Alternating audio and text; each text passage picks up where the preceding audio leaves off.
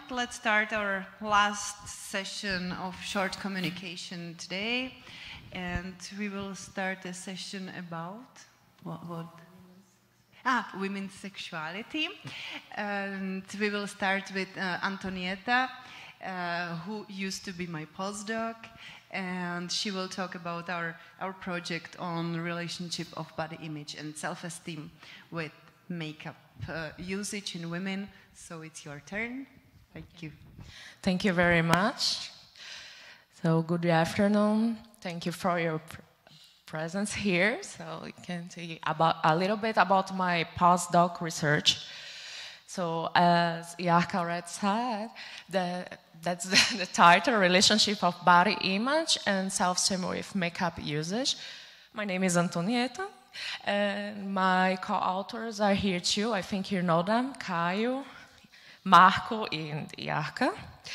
So when we talk about women's attractiveness, we know that it's an important factor for women's life because it affects how they feel about themselves. If you think about evolutionary psychology theory, we can use the Buzz and Schmidt sexual strategies theory that says that men and women have evolved distinct physiological mechanisms that underlie short-term and long-term strategies. So men, for long and short-term, in general, they rather female appearance because it's a clue for their fertility. So that's why women evolved a little bit, not necessarily just to this matter only, but when we compare men and women, they tend to put a lot of pressure, and there is more social pressure about the women's body than the male body. So appearance enhancement is a self-promotion strategy.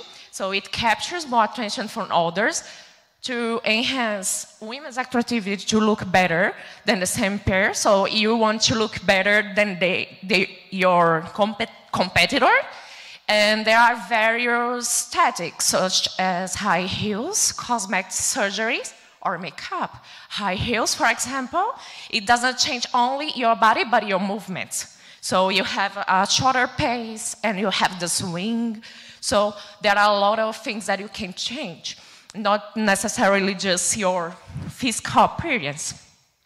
So studies found a positive relationship between attractiveness and self-esteem in women.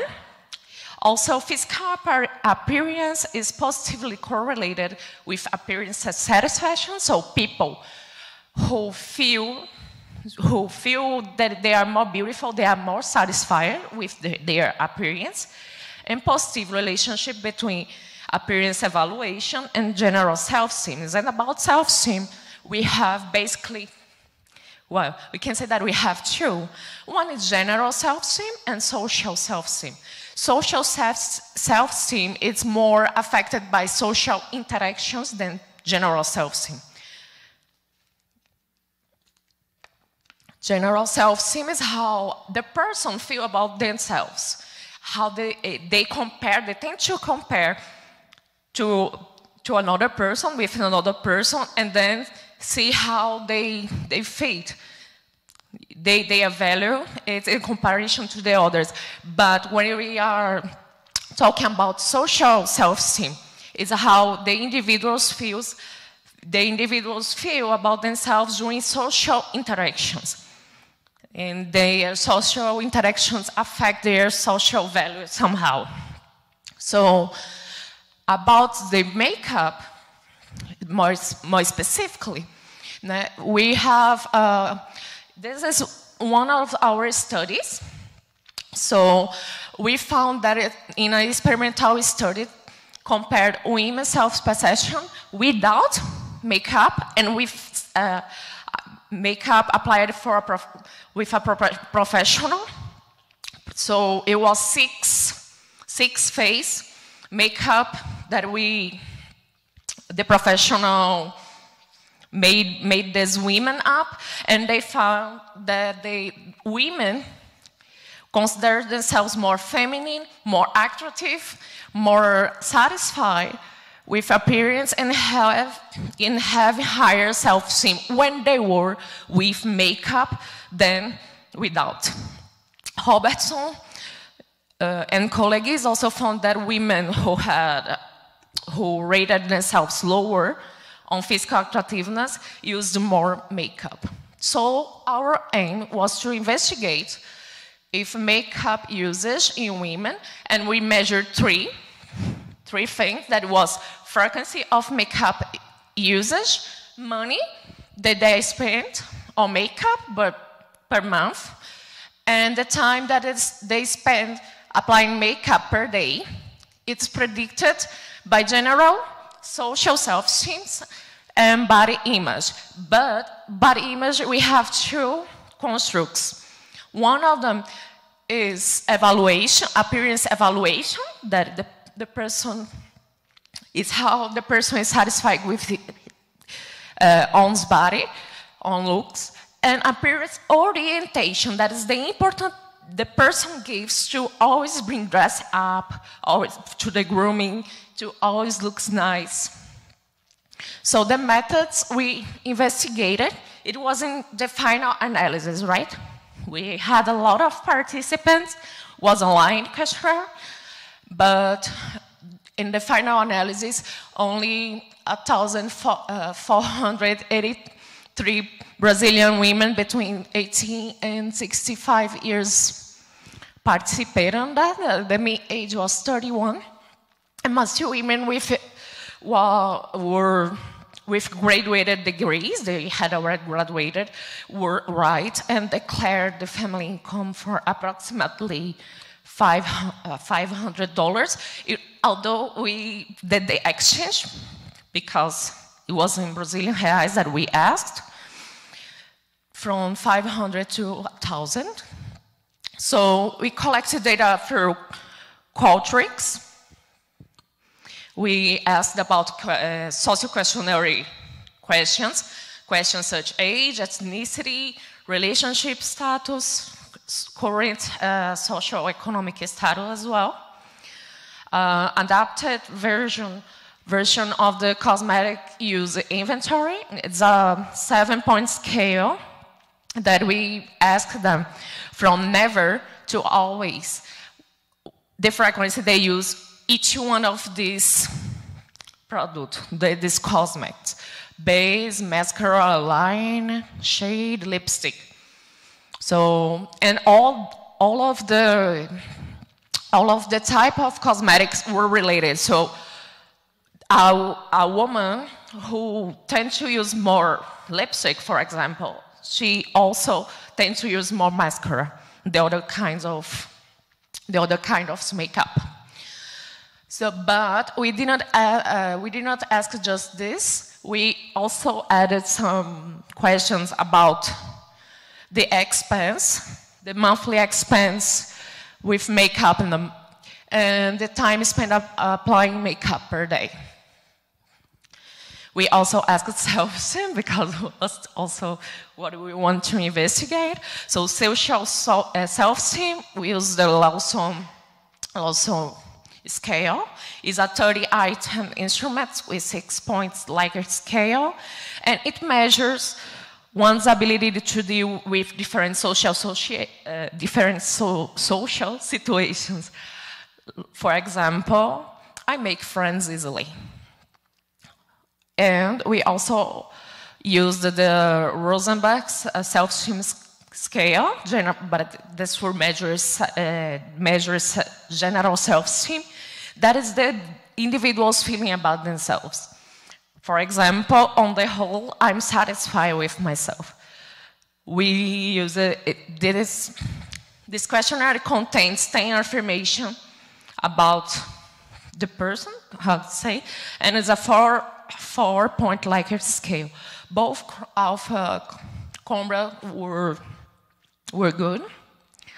Also, the alpha Combra from the body image scale from Dixon was also good. And the body image, as I said, there are two subscales, 2 constructs, and it's a 17-item instrument, 11 of them related to appearance orientation. That is, for example, it's important that I always look good. And 6 of them is appearance evaluation. For example, I like my looks just the way they are. So the results, we analyzed, we did 3 categorical regression models, 1 for each type of makeup usage. So we did,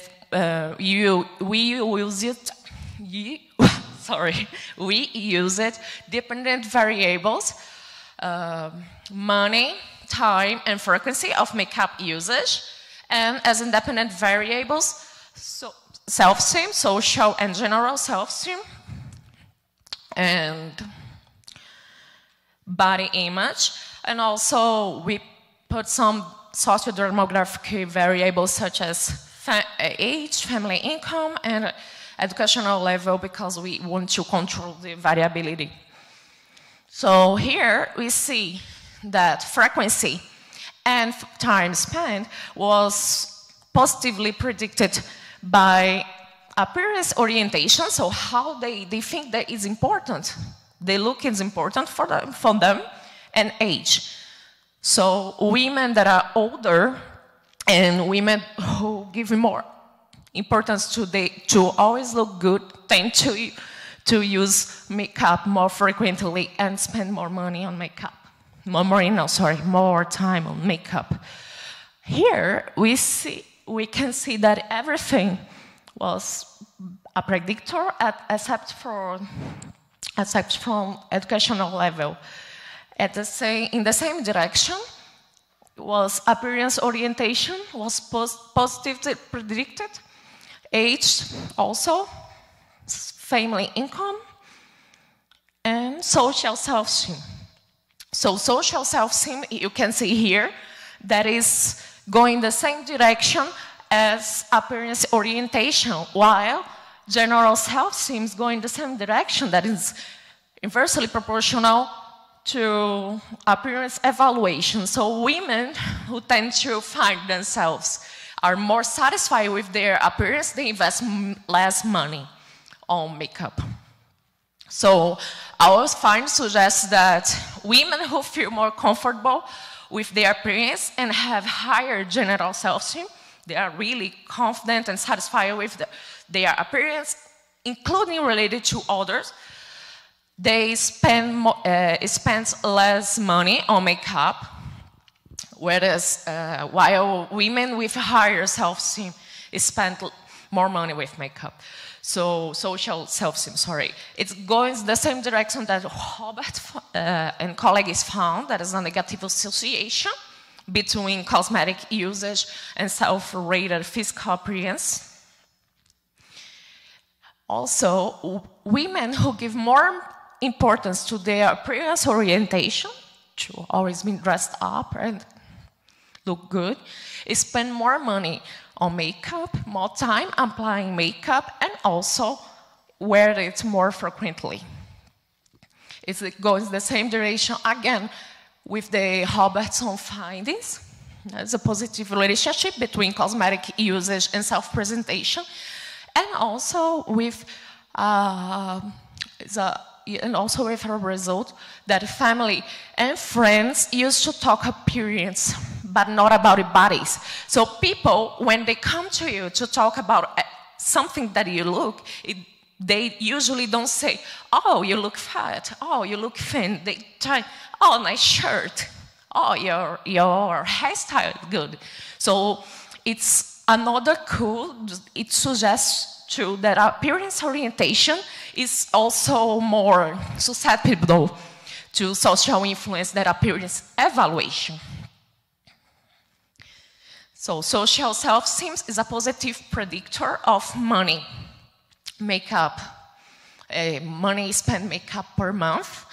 So Gentina and colleagues said that adolescent girls reported to use makeup because they want to feel admired by the public. So, and also, besides that, they also think that it is a ritual from the teenagers to get to the adulthood.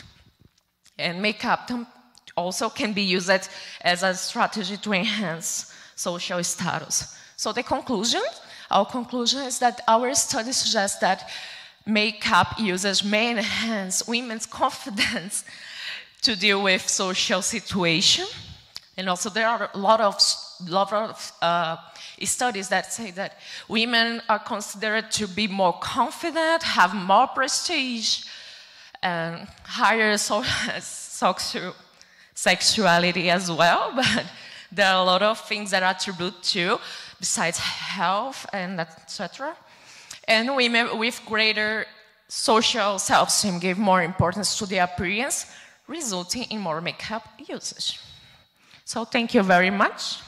If you have some questions, I will have to say.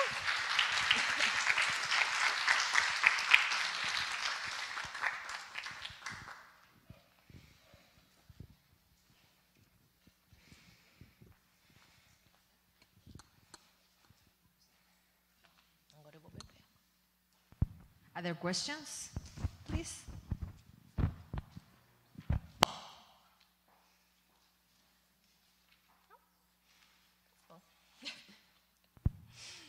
No? It's okay, you can talk to me later.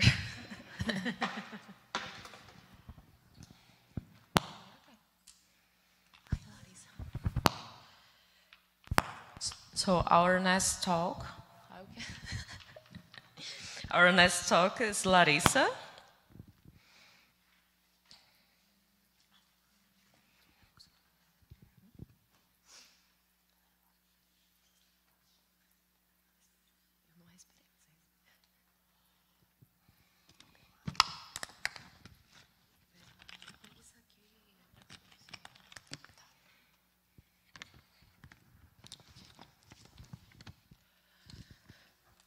So Lariça is from UFRN, Federal University from Rio Grande do Norte. And she's my ex-supervisor student, and so it's kind of home too. And she's going to present Girls Wanna Have More Than Fun. Thank you. Good afternoon, everyone. As Anthonieta said, my name is Lariça Alves, and I'm a graduated student from Laboratório de Evolução do Comportamento Humano. I am a previous student. And let's start. Okay, mate market has some variables, okay? They are partner availability, desired qualities, market value, and evaluation of an ideal partner. That's different from a real partner, okay? Market value can be configured by how much the individual presents characteristics that can be desired by a potential partner, okay? That's compared to the competitors, so it's like a competition area. In this case, we are going to use self-perceived market value. In other words, there is self-evaluation. Individual differences can influence mate choice, and it can vary according with sex and sexual orientation.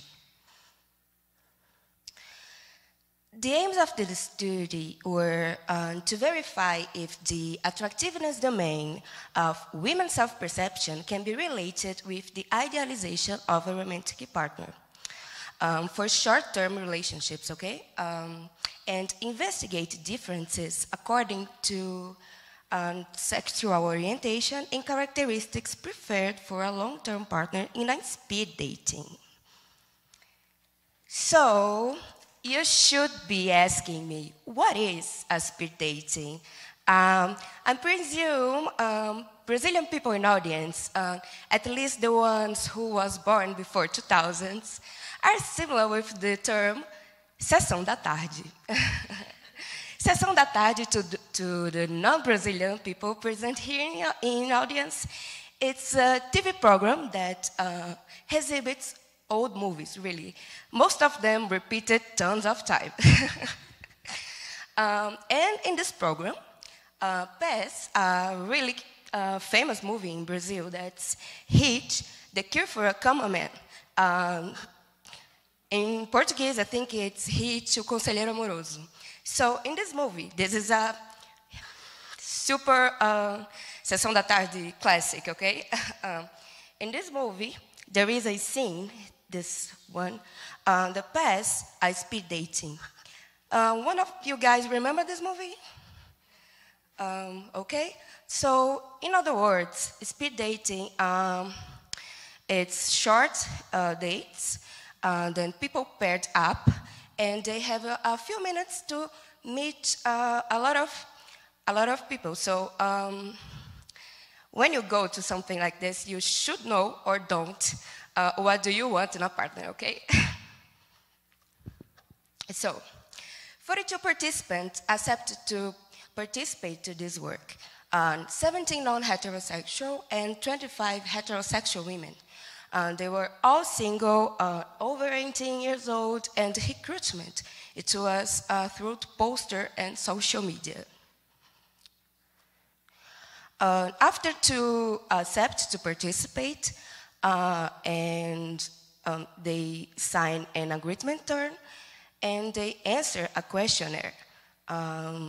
A questionnaire for self-perception as a romantic partner and idealization for short and long-term partner according to 3 domains. They are attractiveness, that can be beautiful face, pretty body, health, sociability, that can be social, good humor, fidelity, and resource, that can be finance, intelligence, and yes, that's it. So, in speed dating, I told you guys that they speak with each other for a few minutes. And in this speed dating specific, they talk with 3 minutes in interaction with each participant. And at the end, they answer the questionnaire to choose a partner. So the participants could choose more than one partner, a partner for a short-term relationship and a partner for a long-term relationship. So they talked freely. There is not actually a questionnaire that they could ask to meet the person. They talk what they want to talk for 3 minutes and change the participant until everybody has to talking with each one, okay? Okay, to see the normality of the data, we use Shapiro-Wilk experiment test to make correlation between self-perception attractiveness domain with the other domains. To investigate the differences according sexual orientation, we use t-test to parametric data and man-Whitney to non-parametric data. Okay. This is a correlation graph, and the blue color means that's a positive correlation, and the red color means that's a negative correlation. So the bigger the circle, the bigger the correlation, okay? So here, it's a non-heterosexual women correlation graph, and we can see that for short term, the self-evaluation attractiveness domain has a positive correlation with short-term attractiveness idealization, okay?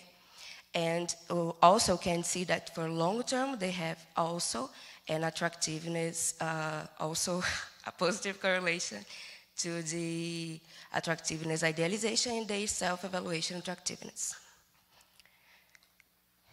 This is a correlation from heterosexual women, and to short term, we couldn't see.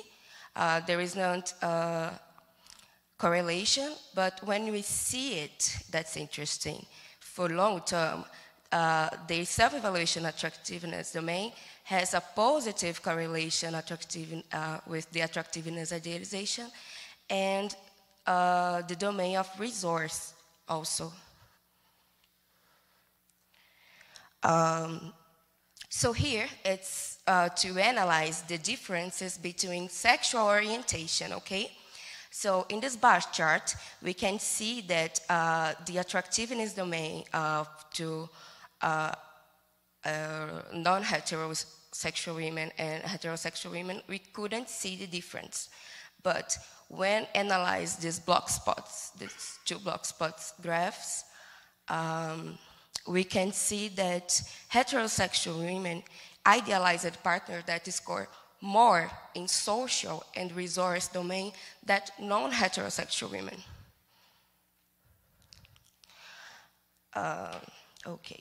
To conclude, the idealization differences may be related with the highest demand of heterosexual women for characteristics in their partners associated to investment in their children. So, the relation between higher attractiveness and higher idealization shows that non-heterosexual women are looking for other characteristics, fewer related with investment in children, different than the heterosexual women that choose partners that have a higher scores in other domains that I show you, that was resource and social. And that's it. Thank you, guys. That was my first presentation. And I really appreciate.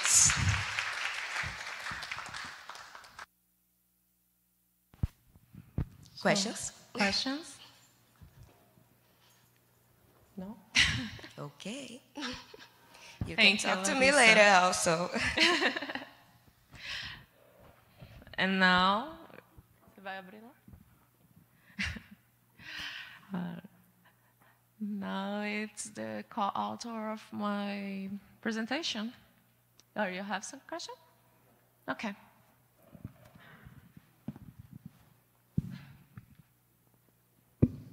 Thank you for your presentation. I've got one question. That you said that non-heterosexual women tend to value other aspects other than resources and social ability, but it was not clear to me what they were valuing. Could you explain it again?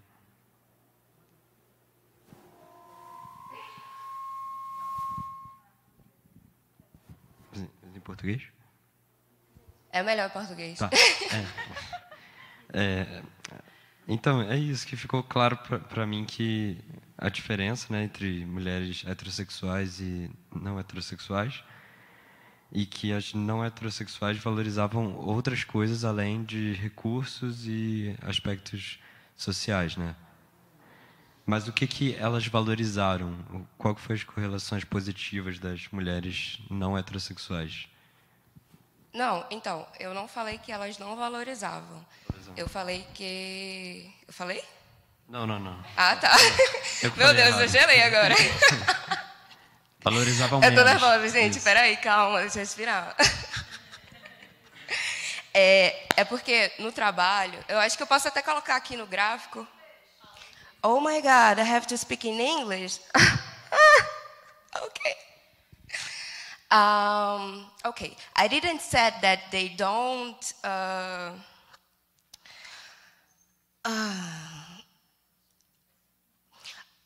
I really didn't understand very well your question, but I said that heterosexual women, when we do the correlation, they have a positive correlation in the attractiveness domain of self-perception with the attractiveness domain of the ideal partner, because the aims of the word it was see this kind of correlation, okay?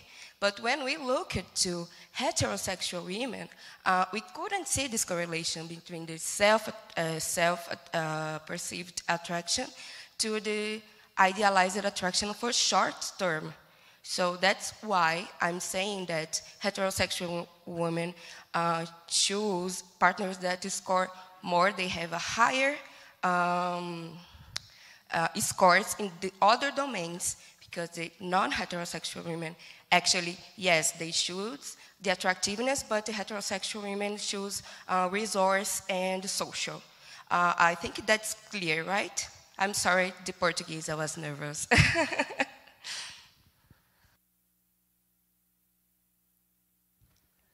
Anyone? Any more questions?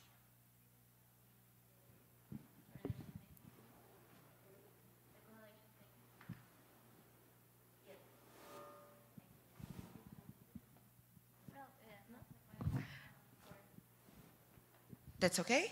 You want to say the other one? The other one is the heterosexual women. There isn't correlation actually to short term. Only when they are going to choose long. Okay? Thank you very much. Thank you, Lariça. And now is Caio.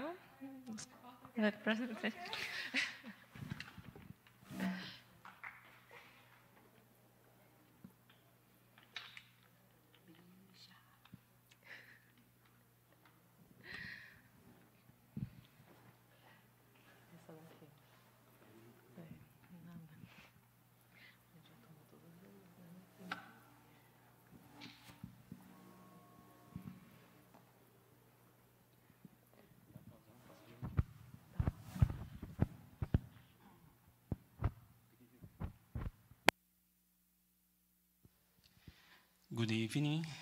Hello, my name is Caio Silva. I'm a little nervous, so don't be mindful. Okay, my name is Caio Silva. I am a PhD student at the University of São Paulo. My advisor is Professor Yaroslava Varela Valentová. Today I'm here to talk to you about a small slice of my PhD research, that is the effect of the partner's characteristics on female orgasm.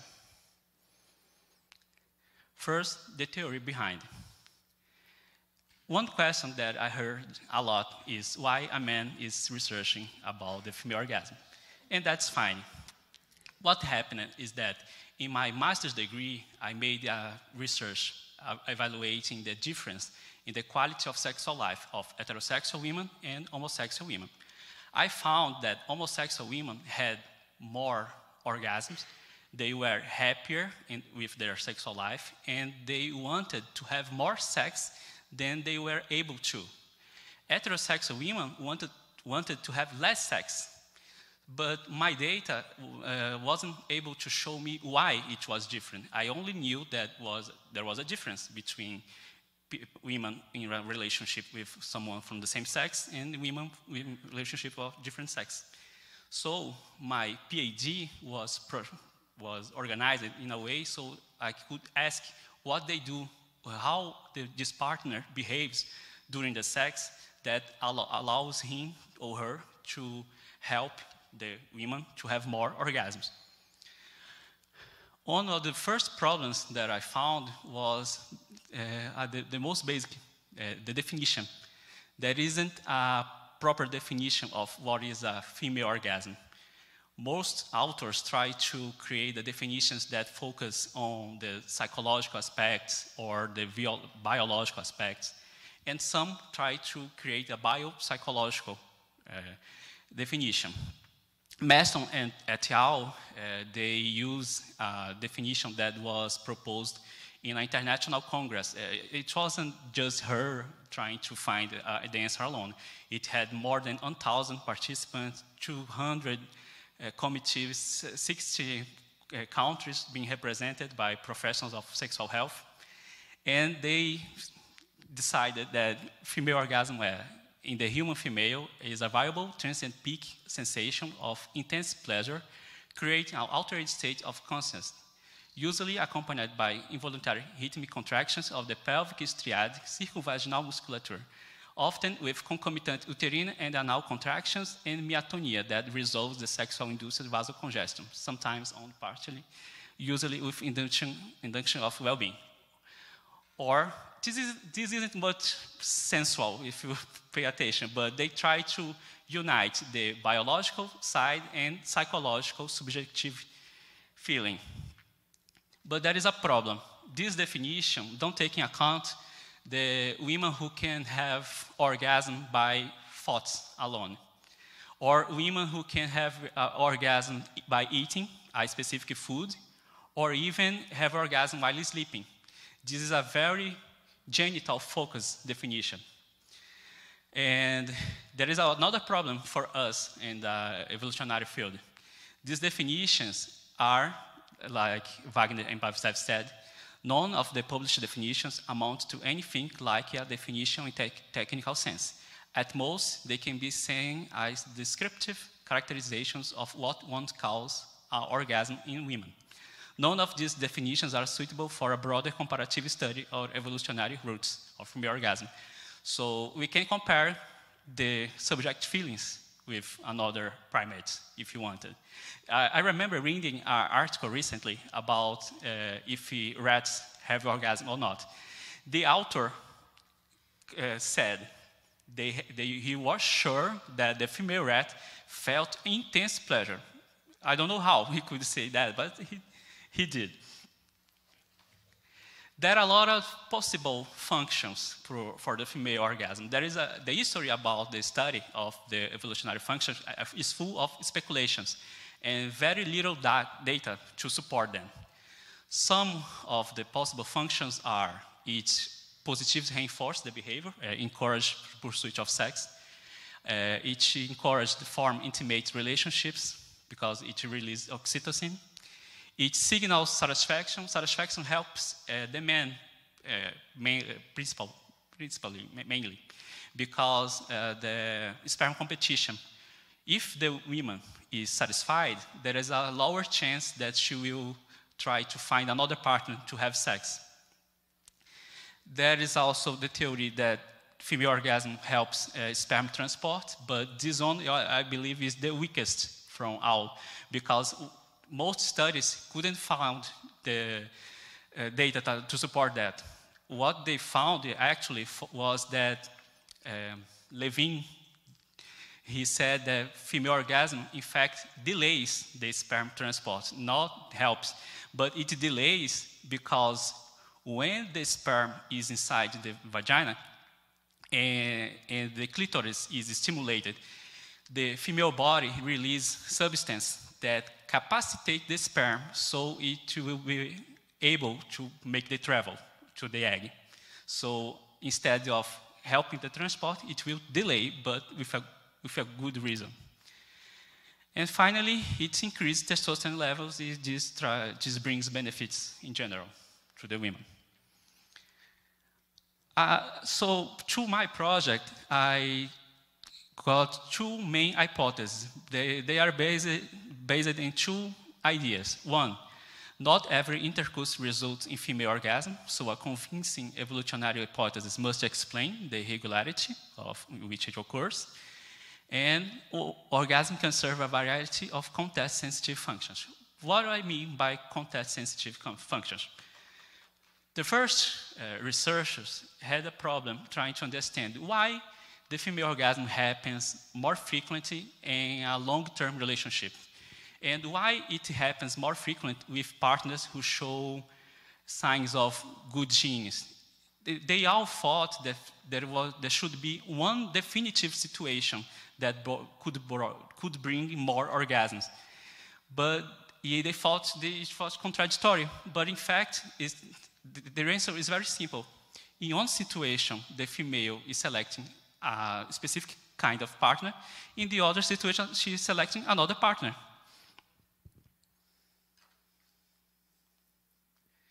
The main hypothesis is that side choice, female orgasm, acts as a mechanism by which women increase their chance of conceiving with men of superior genetic quality. And pair bond, it works to physiological and psychological behavioral link the women with a higher investment potential partner. And another theory that I found, I added a new questionnaire because of that, is that female orgasm may select empathic partners. Because as they said, you have to be able to delay your own pleasure and pay attention to your partners. and see what they need to reach orgasm. And this kind of self-control would only be possible with men or women with higher levels of empathy. Present study. My main objective here, to investigate a possible influence of partners' characteristics on frequency and quality of female orgasm. Our sample was composed of 981 women from mean age of 27 years. All participants were over 18 years old, and they had active sexual life in the last 6 months. The participants also answered 3 questionnaires that I will show to you. 874 male partners and 107 female partners. They were all invited through social media, mainly Instagram. I paid to Instagram to advertise my research. It was very successful. I got a lot of clicks, 2,070 clicks on my link, and in the end, 1,300 complete answers. This is what I used on my social media. I contracted a friend to do this ad. There is a fun fact about QR code. Yeah, I heartily suggest you to use. Not because people click or use the QR code, in fact, but they see a QR code, they think you are a professional. They think it's a more serious research, even if they don't use it. A lot of people came to me to talk about, oh, you have a QR code, nice, such technology. It was cool, so use it. The instruments, they were all available online on Qualtrics because of the pandemic. Unfortunately, we had to delay the data collection because people's sexual life was different because of the pandemic. So I was afraid that my data would only represent the sexual life affected by COVID, not the general sexual life. So I used marital empathy questionnaire, 36 items in which participants evaluate their spouses, informing how often they perform certain actions. It had behavioral empathy, cognitive, and emotional. Female Sexual Function Index, FSFI, 19 questions that address 6 domains of sexual response: desire, arousal, lubrication, orgasm, the focus of this work, satisfaction, and pain. We had 2 versions of the FSFI. It was for heterosexual relationship and homosexual relationship. And sexual partner characteristics. I asked 7 questions. I asked about 7 characteristics of the partner, and the participant could give a score from -3 to +3.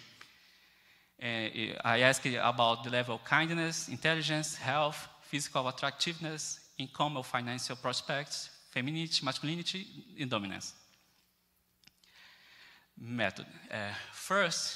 The first batch of data analysis was exploratory. We made some correlations, and we found only weak correlations. So even our regression was able only to explain 60% of the variation. So I had to be creative and think about, I'm using all the participants at the same time, and I can't find a characteristic that influences the occurrence of orgasm. But what if women with different easiness to achieve orgasm have different partners? So I got the question about,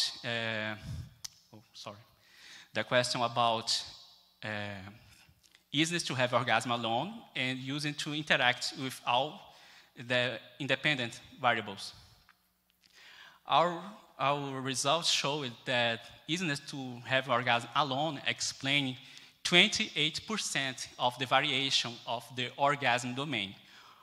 Or what means that if women who is able to reach orgasm alone, this skill helps her a lot to have orgasm with a partner. And you have some results that I find they are very interesting, and I'm trying to explain. You can see here women who have a very difficult time to reach orgasm alone, when their partner has higher behavioral empathy, their sexual life is worse.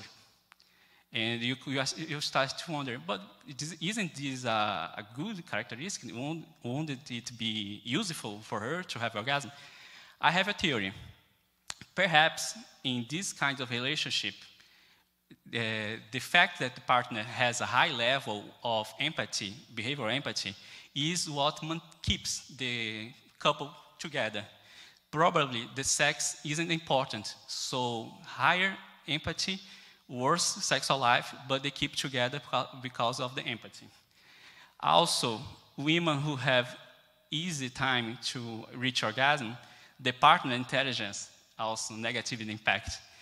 And I started to wonder if you are the dumber, the better, I don't know.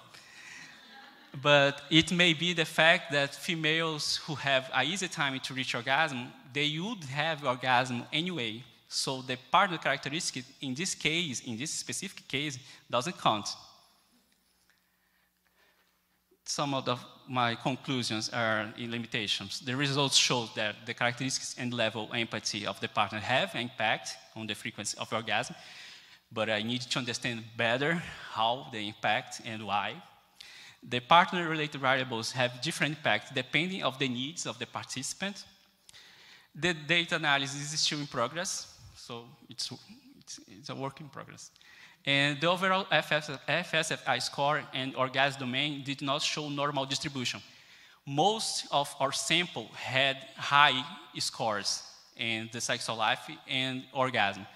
This is far from the normal, from the population, which means that we probably invited people who liked sex a lot. And this had an impact in our results. Thank you.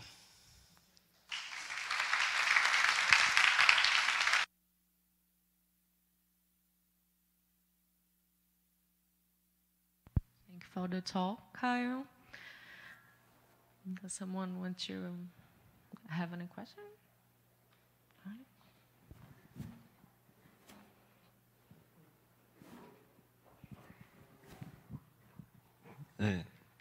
Thank you. You used the word compassion or altruism for the partner who you can't hear. It's okay? Okay. You used the word, I don't think I get it, compassion or altruism to evaluate the partner role in female orgasms. What was the word you used? No. Empathy. How do you assess empathy of the partner? We asked the women about what they felt the partner's behavior was like. I thought it was the best solution because the male partner could answer, I am very empathetic, I always help her, but what really matters is what she thinks about him, even if she is wrong about what he does. So we asked the women. And also, did you ask if the women thought that themselves were empathic? No, we didn't ask about their own empathy level. Okay, thank you.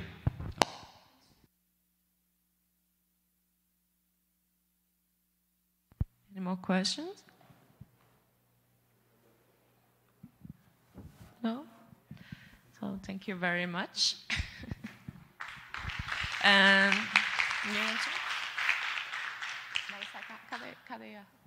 so I think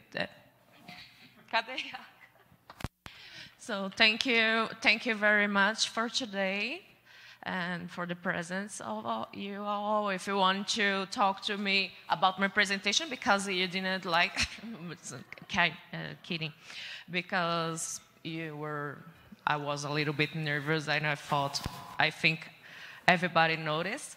So if you want to talk to me, I will be in the barbecue today, and it's going to be at 7. the name of the barbecue is Ponteio. Ponteio Jaguaré will be there. So who want to meet and have some barbecue is everything you can eat. It's all you can eat with sushi and salad too. So it's not just barbecue. If you're a vegetarian, you're welcome too.